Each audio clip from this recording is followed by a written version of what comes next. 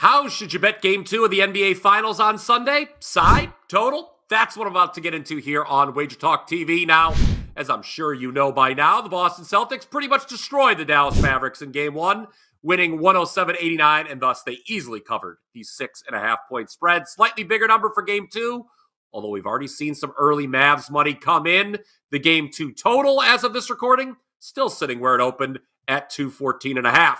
First off, big thank you to everyone who joined me in game 1 for an easy 4% winner on the Celtics -6.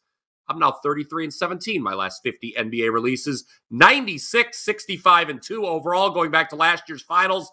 That's plus 69 units, number 2 at WagerTalk during that time. Stay tuned for info on how you can get the rest of my NBA Finals selections, all of my MLB for the rest of June, plus the first 2 weeks of the Euro Cup, all for one low price. All right, though, game 2. Got to be honest, guys, as I always am. Don't really like Dallas at +7. Thought the number was way too short in game 1, obviously. And this is not a big enough adjustment by the odds makers, in my opinion. Thus, I definitely disagree with the early line move from +7.5 to +7. Now, where the Mavs can obviously improve, though, is at the offensive end. Just 89 points on 41.7% shooting, including 7 of 27 from 3 in game 1. Not to mention, they were just 12 of 19 from the free throw line, not helping themselves from the charity stripe. Mavs team total for game 2 has been set at 103.5. So we need 15 more points from them to go over that number. Can they do that? I think so. The key will be increasing their number of three-point attempts, which will naturally lead to an increase in the number of makes from behind the arc. The Mavs have zero chance in this series, guys, if they are attempting 15 fewer threes compared to the Celtics, which was the case in game 1. Remember, Boston, they were number 1 in the league in three-point attempts this season, but Dallas was number 2. So these were the top 2 teams in three-point attempts. Dallas just simply needs to up their number. They just need to up the volume, should I say, from behind the arc on Sunday. Now, I know earlier this week on WagerTalk today, I said to bet Kyrie Irving under 23.8 points per game for this series. I'm obviously feeling pretty good about that bet right now because Irving scored just 12 on 6 of 19 shooting in game 1. He was 0 for 5 from three-point range, and he didn't even attempt a single free throw in the game. My goodness. My thought is we will see better production out of Kyrie on Sunday. Meanwhile, Luka is Luka. He's going to get his as well. I think Boston's content with that. The role players, though, should offer greater contributions for the Mavs in game 2. Certainly they can't contribute any less than what we saw in game 1.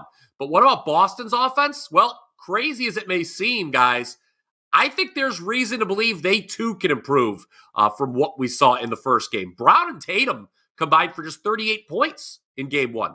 The fact that the Celtics got up so big early led to a bit of a second half malaise, if you will, not just from the big two, but from the team as a whole in game in the second half there. Now, as a team, the Celtics were 16 of 42 on three-point attempts in game 1.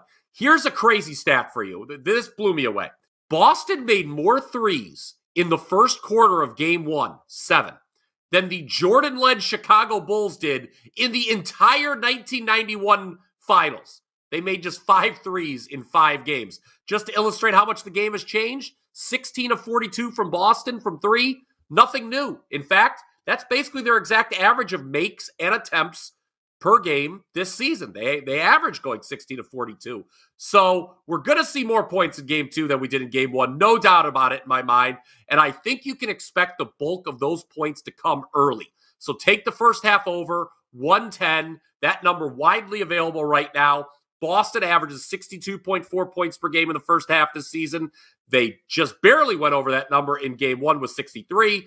Overall, Celtics game see an average of 116.9 points per game in the first half this season. Dallas, no slouch in that department either. They averaged 58.4 points in the first half, so they were way off the mark in game 1. They had just 42 going into the break.